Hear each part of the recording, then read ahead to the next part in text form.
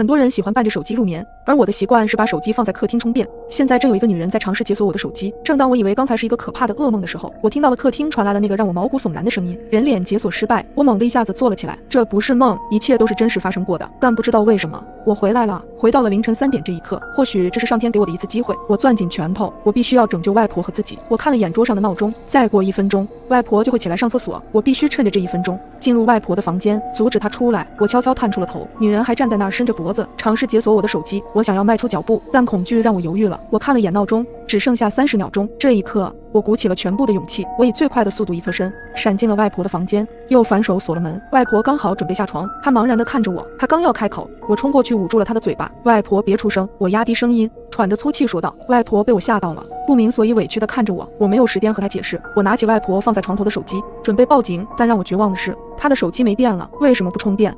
我气急败坏地压低声音问道。外婆委屈地看着我，摆了摆手，我忘记了。他的表情无辜的像个孩子。我知道他犯病了。此刻我又绝望又无奈，唯一可以联系外界的手机也暂时没电了。但好在我已经锁上了门，有足够的时间可以充电，然后开机报警。突然我听到了脚步声，那个脚步声很奇怪，就好像那人是踮着脚尖走路的。那女人朝着这里过来了。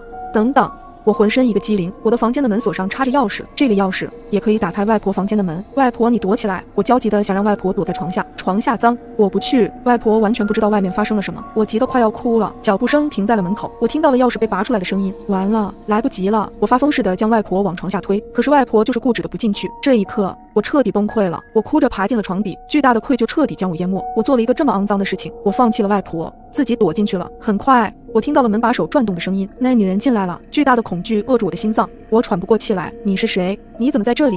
外婆问出了同样的问题，但很快她的声音便在闷哼中戛然而止。我的眼泪早就糊满了整张脸。外婆倒了下来，似乎是巧合，她的身躯刚好堵住了床的缝隙。女人一时并没有发现躲在床底下的我，但是那女人杀死外婆后没有离开，她在寻找我，她知道这里住了2个人。我浑身颤抖不已。那女人在房间里徘徊了很长时间，但似乎并没有发现我。就在这个时候，我觉得身后传来一道毛骨悚然的视线，我颤抖着转过头，一张诡异带笑的脸贴在地面，眼珠子凶狠地瞪着我。她的一只手伸进床底，抓住了我的脚踝。我拼命地用力踹着女人的手，可她像是不知道疼痛一般，硬生生地将我从床底拖了出来。下一秒，疼痛感再度袭来，我再次失去了意识。我粗喘着惊醒，又是凌晨3点，我再一次回到了这一时刻。而此时客厅又一次传来那个让我恐惧的声音：人脸解锁失败。